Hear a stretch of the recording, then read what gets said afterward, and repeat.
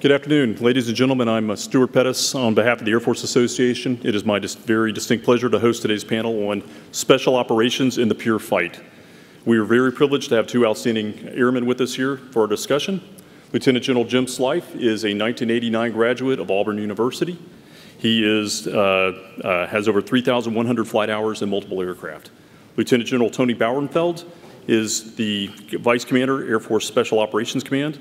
The general is a 1991 distinguished graduate of the United States Air Force Academy and has 3,500 hours in multiple aircraft. Gentlemen, to get started, are there going to be any significant changes in SOCOM and AFSOC now that the nation has shifted its focus from counter-VEO to great power competition? Thanks. So let me start by saying two things. First of all, you people need to get a life. I brought a major with me so I would have an audience of one, and I can't believe all of you think that this is the most exciting thing going on here right now. So I would just tell you, you probably need to get a life. Number two, joint, all-domain, multi-capable AI. Just want to get that out of the way right up front so we can move on with talking about all the other things. So, you know, your question, Stuart, was do we see any changes as we, move to the next operating environment? And I would tell you, the answer is absolutely yes in some ways. What's not going to change is that at the center of our value proposition, and I think General Bauernfein would say the same on behalf of all of U.S. SOCOM, but certainly for AFSOC, the center of our value proposition is the airmen in AFSOC.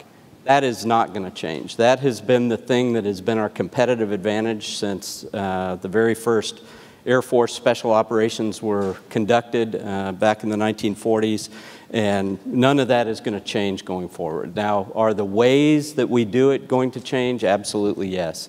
AFSOC is blessed from a hardware perspective to operate the newest fleet of airplanes of any MAGCOM in the Air Force. I mean, essentially every platform in AFSOC is a post-9/11 acquisition for AFSOC. And so we've got some great tools.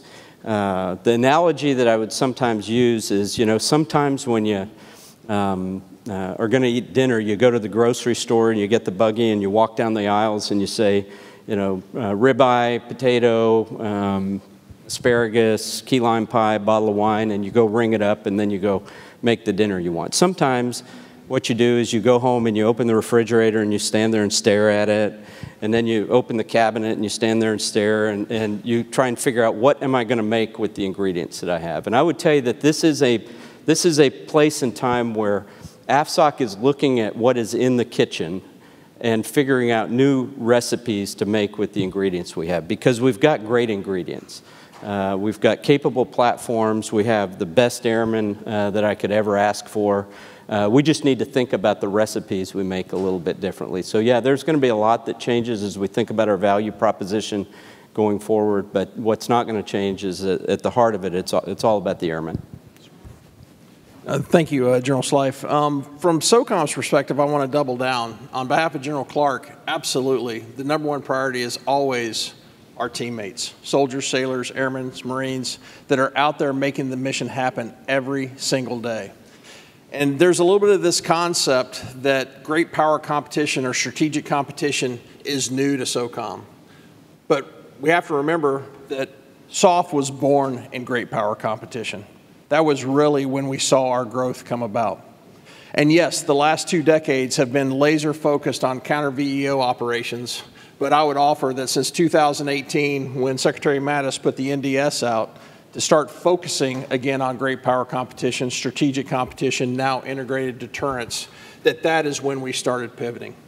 And in SOCOM alone, in an operational perspective, in FY22, over 30% of our operations will be against great power competitors, to assure allies, to make sure we're out preparing the environment, to make sure we are forward where we need to be to have the effects to provide the options that the nation needs. And I will tell you, as we go into 23 and 24, that needle is going to continue to swing for all of our legislated missions. As an example of one of our missions that has been a big point lately in great power competition is information operations. Last year alone, over 40% of our information operations were in missions against great power competitors. So from an operational perspective, not only is change going to happen, but change has been happening since 2018. Now let me talk to you about where we're going with modernization. On a modernization front, that change has also been happening. Since 2018 to 21, SOCOM has spent about $13.2 billion modernizing our force across the enterprise for great power competition, which equates to about 26% of our annual budget. And I will tell you, without getting into the details, but 22 is going to get us well north of 26, and 23 is going to be even more. Because we realize that there are capabilities that we have to invest in now to make sure that the great airmen that we have, sailors, soldiers, Marines, when they're conducting missions in the future, they're going to have the modernized capabilities they need in the future, whether that be 25, 26, 27, but the needle's moving. Let me just follow up. You know, one thing that is definitely going to change, I think, across probably all the components, again, I'll speak specifically for AFSOC, is, you know, historically, SOF has played a role as a supporting element to the joint force. SOF opens windows of opportunity for the broader joint force. SOF brings unique capabilities, sometimes exquisite capabilities that don't exist elsewhere in the department, in support of the broader joint force. Over the last 20 years, in many ways, SOCOM SOF has become the supported force in the counter-VEO campaigns that we've been fighting. And so part of what is changing inside of AFSOC is this mentality that we need to be thinking about not how do we as AFSOC, not how do we be the Air Force component of SOCOM. We've done that for 20 years. We've been fantastic at it. But how do we be the SOF component of the Air Force? You know, how do we go from being the Air Force component of SOCOM to being the SOF component of the Air Force? Opening windows of advantage for the joint force. And for us, that's our Department of the Air Force teammates in the Air and Space Forces. So, gentlemen, when we look to the future, the security challenges posed by violent extremists will remain constant. How does SOF intend to sustainably address that security challenge as well? Well, from SOCOM's perspective, as the coordinating authority for counter-VEO for the Department of Defense, countering violent extremist organizations, that is still one of our top priority areas. And even though we're going to have 30–40% of our operations focused on great power competition, that means 60–70% is going to sustain counter-VEO. What it does mean, though, is we're going to stay focused on counter-VEO, but we're also going to make sure that we're using our existing resources against those prioritized threats, those threats that have the capability and the intent to attack our homeland or our national interest. And so we have been laser focused in making sure that we have the right capabilities, the right force structure, and the right partnerships forward. Because this is not only a United States mission, but it's also making sure, or a DoD mission, but it's also making sure that we have all the right partners with us moving forward as we target and disable and disrupt those VEO organizations. And two key partners in that I would highlight are our interagency partners. And SOCOM is blessed to have an outstanding liaison network through the entire governmental, the entire governmental agencies to make sure that we are tightly lashed with our key teammates that are also focused on VEO. And then the second set of teammates that we're tightly lashed with are our allies and partners, because many of these VEOs are not just attacking U.S. interest and the U.S. homeland, but they're also going after other nations' interest as well. And again, SOCOM is blessed with wonderful allies and partners. In our J3I, our international division of our SOCOM headquarters, we have 28 international partners that live with us, work with us, is on our staff, working closely to make sure that all of our VEO operations are closely coordinated, and aligned with their national interest as it moves forward. And we also have a wonderful organization forward-based called Operation Gallant Phoenix, where we forward have international partners and interagency partners forward, enabling that key intel sharing for primarily legal finishes. Because at the end of the day, SOCOM's perspective is we're agnostic on the finish. It could be a kinetic finish, but it can be just as effective being a legal finish by another nation holding their personnel accountable for the actions that they're moving forward. I would tell you from an AFSOC perspective, really an Air Force perspective, in the aftermath of 9/11, we, the Department of Defense, did not have a network targeting methodology. This was something we built in the early 2000s. It really was hitting full stride by 2006, 2007, where we built this very effective, what some have called surveillance strike complex, where we were able to action intelligence on tactically relevant timelines. And that entire surveillance strike methodology that we built after 9/11 was heavily, heavily dependent on air power. And so we would have a target that we would surveil with air power, and when we brought the assault force to bear on those targets, there would be an entire stack of airplanes over the top of that target.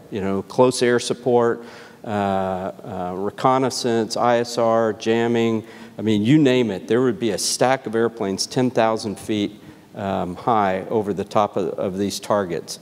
And in the future operating environment, which frankly I would tell you is the current operating environment, that stack of air power is not going to be there. We're not going to be able to rely on having a stack of air power over every single target that needs to be actioned. And so for us, as we think about how are we going to prosecute counter-VEO targeting methodologies in the future, from an airman's perspective, it's all about collapsing that stack. Fewer airplanes that are multi-role, that have the ability to execute those missions in multiples. That's really a centerpiece of how we envision ourselves prosecuting counter-VEO campaigns from an airman's perspective in the future operating environment. I'd like to riff off of that if I could. And that takes us to some of the efforts in SOCOM that we're focusing on in our modernization aspect. And I'd bring up three major programs that we're focusing on that have direct ties to counter-VEO but have collateral effects to the great power competition. The first is, as General Schleif said, how we're approaching the ISR perspective. We have realized after 2 decades that we became very air-focused, that the sensor had to be in the air. And we're realizing with the explosion of other means to collect information that it's less about the platform and more about the information. So one of General Clark's top acquisition priorities is what we're calling next generation ISR. And there will be airborne platforms that support this, but it'll also be how do we weave in the information we're getting from the space environment? How are we getting information from the human environment? How are we getting information from the publicly available information environment? And that's great, but that's a flood of information that our great intel professionals have to work with. And that takes us to our second focus area, and that's we're investing heavily in making sure that we're moving forward in the world of data.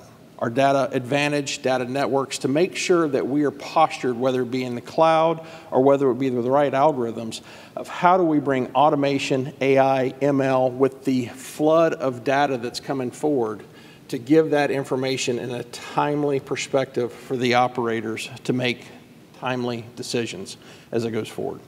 And then the third one I want to highlight to General Schleif's great point about combining platforms is General Clark's top acquisition priority is Armed Overwatch. As we move forward with Armed Overwatch, it's realizing that we will still have forces on the field that need that ISR to support that ground scheme maneuver, that need that CAS when they need that ability as it moves forward. And so we realize that as the services are girding up to focus more heavily for great power competition, that we have an imperative to make sure that we still have aviation platforms that support that need for those isolated teams that may be in West Africa, East Africa, somewhere in the Middle East, where we won't have large arrays of aircraft overhead. Gentlemen, the term special operations encompasses a large group of professionals with a variety of backgrounds. What is special operations air power to you, and what options will it provide the Joint Force in the pure fight? Well, so this is something we're actually putting a fair amount of thought into at AFSOC. And I would, you know, if I don't have a dry erase board up here, otherwise I'd put my Professor Slife hat on, but I would draw a two-circle Venn diagram, you know, two overlapping circles. And one of those circles would be air power supporting special operations. So if you think of all the things that could fall into a circle that you might describe as air power supporting special operations, you could think of 1,000 things, right? It might be a C-17 carrying a rapid response force around the globe. It could be a KC-135 refueling a gunship trying to get across the ocean. It could be an A-10 providing close air support to a team on the ground. There's a whole host of things that could fall into this category of air power supporting special operations. But that other circle is what I would describe as special operations air power. And that's different. Special operations air power is what AFSOC is all about. And so there is a piece in the middle where these two circles overlap. And that piece in the middle is special operations air power supporting special operations, right? That's the overlap. And that's what we have been exclusively focused on for the last 20 years.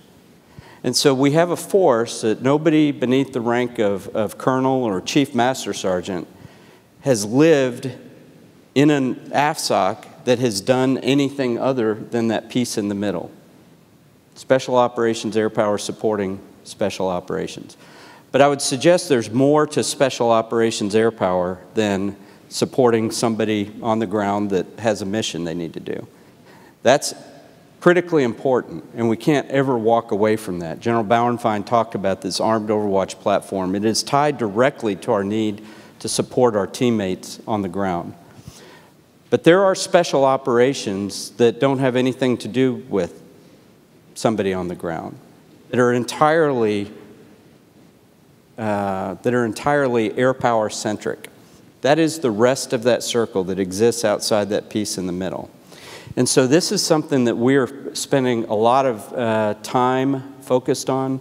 You know, I have a number of examples of things that might look like. I would take you back. Here's an early example of what a special operations mission from the air would be. In early 1942, Jimmy Doolittle had the mission of flying 16 B-25 bombers off the deck of the USS Hornet. Right? And so you think about how this mission developed and how this was briefed. Okay, here's the plan, Jimmy. We have 16 bombers that we're going to put on an aircraft carrier. Now, we are pretty sure that they'll be able to take off. Not completely sure, but we're pretty sure that they'll be able to take off. And we're going to drive this aircraft carrier west. And when we get as close as we can get to Japan, you are going to lead these 16 bombers off the end of the USS Hornet. And assuming that we were right and you can actually take off, you will fly west. Now, you can't come back because we have no ability to land on the aircraft carrier. And so you're going to fly west until you get to Tokyo. When you get to Tokyo, you're going to drop your bombs. But now we don't have enough gas to get you anywhere, so you just keep flying west until you get into Japanese-occupied China. When you get into Japanese-occupied China, Jimmy, your airplanes are going to run out of gas. When your airplane runs out of gas, you all are to bail out of your airplanes and land in occupied China. And then you are to link up with the Chinese resistance movement and E&E your way across China until you get back to United States hands. Do you have any questions about this mission, Jimmy? Right, I mean, you think about that, that is a special operations mission. It doesn't, you know, it doesn't have to have an AFSOC patch on. That is a mission that, you know, is completely non-standard. You know, the first missions of Desert Storm were led by AFSOC helicopters. Those AFSOC helicopters led a package of Army Apaches into Iraq to destroy the early warning radar sites that allowed the Air Armada to flow north. This is what I'm talking about when I say we play a supporting role to the broader joint force. That was in support of the Air Component Commander. We didn't buy those helicopters to go destroy early warning radar sites. We just used them for that, right? That's an application of special operations from the air, independent of somebody moving around on the ground needing examples, needing support. In December, AFSOC launched a JASSM-ER, a long-range stealthy cruise missile, out of the back of a C-130. Flew a long navigation route over the Gulf of Mexico, killed a barge in the Gulf of Mexico. Why in the world would AFSOC be launching cruise missiles out of the back of C-130s? Because if our adversaries have to look at every C-130 and every C-17 and wonder what's in the back and whether that C-17 is in fact a long-range fires platform, it changes their calculus. That's deterrence. That's deterrence. That is an application of special operations air power. And so I guess, you know, that's a long way of saying that we are thinking about air power in AFSOC more broadly than purely in what we have done for the last 20 years, which is the necessary but insufficient role of in support of a mission on the ground. From SOCOM's perspective, I would offer I'm going to take the conversation up a little bit. As we look at our operations, as we look at our programming, we bend our operations into 4 major areas.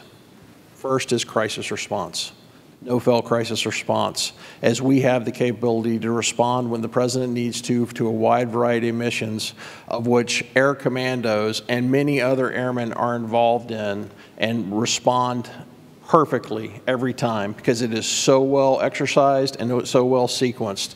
And that is a key part of where our SOF airmen are involved. The second aspect that we've already talked about is counter VEO. We're not walking away from counter VEO. We are the coordinating authority. We know that we will be still conducting a major part of counter VEO operations along with the joint force in support of those geographic combatant commanders who own the mission, whether it be in AFRICOM, CENTCOM, INDOPACOM, as we move forward. But the other two I want to delve into a little bit. The third one is competition. And that is that irregular warfare, that unconventional warfare, where special operations provides very unique capabilities for the nation. And that's to General Sly's great point on the JASSMs. We provide low-cost, low-escalatory options for national leaders because we have the ability with our special operations forces to hold adversary systems at risk. We get after their strategic decision-making. And through that capability, there is a wide scope of opportunity for SOF airmen to be involved. And then the final case, which is pure to the entire joint force, is conflict. And to that supporting role, we realize at SOCOM that we are in support of the joint force when we go to conflict as it goes forward. But we also know that for us to be prepared, we have to be on the battlefield early, we have to be preparing the environment, and we have to make sure that we are providing those options, whether it be on the ground, in the sea, in the air, in other domains, to hold those adversary systems at risk. Because we're seeing it right now in real time in Europe, where this dance amongst nuclear powers is a very careful dance. And so from the Department of Defense, we owe our national leaders very nuanced options so they can start to have those strategic decisions. And from General Clark's perspective, my perspective at SOCOM, SOF airmen absolutely are a part of all of those options moving forward. General Sipe, picking up something General Bauernfeind mentioned. Last year, AFSOC personnel deployed to more than 60 countries. You also held a building partner aviation capacity seminar at Hurlburt. How do these frequent deployments and partnership seminars build value, and how do these actions align with a larger effort to build our reach in informal networks that we can leverage later? So I'm going to answer the question kind of broadly about building partner aviation capacity. So there is, first of all, General Bauernfeind highlighted the point that one of SOCOM's competitive advantages, is what I would describe it, is a vast set of international relationships. And, SOF is deployed around the globe, AFSOC certainly no different, deployed around the globe, engaged with various partners. And a portion of that is built around the idea of building partner capacity. We're helping them develop the capabilities that they need to be most effective in their security environment, whatever part of the world they're in. But the other part of that is the access and the influence that those engagements provide, right? If we are in 60 places around the globe, that's 60 places where the United States has some level of access and some level of influence, has the ability to understand the environment. Those are really, really valuable opportunities. And what we in AFSOC have been limited by over time is our limited density of aviation advisors. We haven't had enough capacity to engage meaningfully in as many places as we want to engage around the globe. And so one of the things that we're working through pretty diligently is how do we expand that capacity across AFSOC and provide more access vectors to all of our operating forces all around the globe.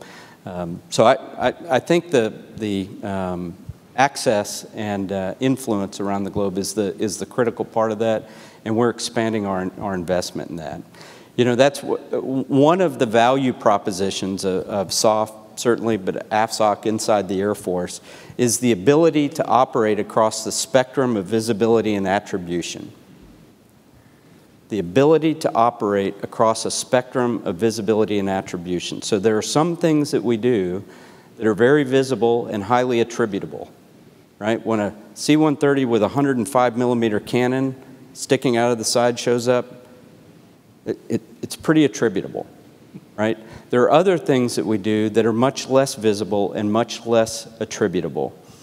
And the ability to operate across that whole spectrum to gain and leverage access and influence around the globe is a central part of our value proposition for the future. And so those forces inside of AFSOC that provide access and influence around the globe at whatever level of attribution are important investment areas for us. If I may, I'd like to join in on that one. And I want to tie this to the SecDef's number 3 priority, succeed through teamwork. And what Secretary Austin has meant by that is, teamwork amongst the services, teamwork amongst the interagency, but most importantly, teamwork with our allies and partners. And we have learned that at SOCOM. As I already mentioned, our great J3I teammates, our great, the folks that we have forward at many, many locations. But it comes to a kind of a bumper sticker statement that you can't surge trust.